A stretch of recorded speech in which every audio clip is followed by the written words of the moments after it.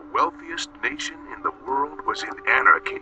And not the good kind of anarchy, where you cop a feel in the mosh pit at a punk rock concert.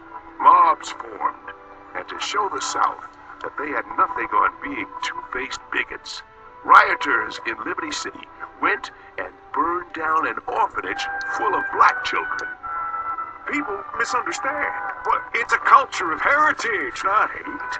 You can see that in our Civil War reenactments in the park. We reach out to the black community, but nobody is interested in learning about history by getting the tar whooped out of them and then set on fire and shot. Strange, really.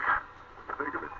Yeah, it's strange, all right, huh? Nobody wants to spend a Saturday in the park getting lynched by dorks wearing tunics.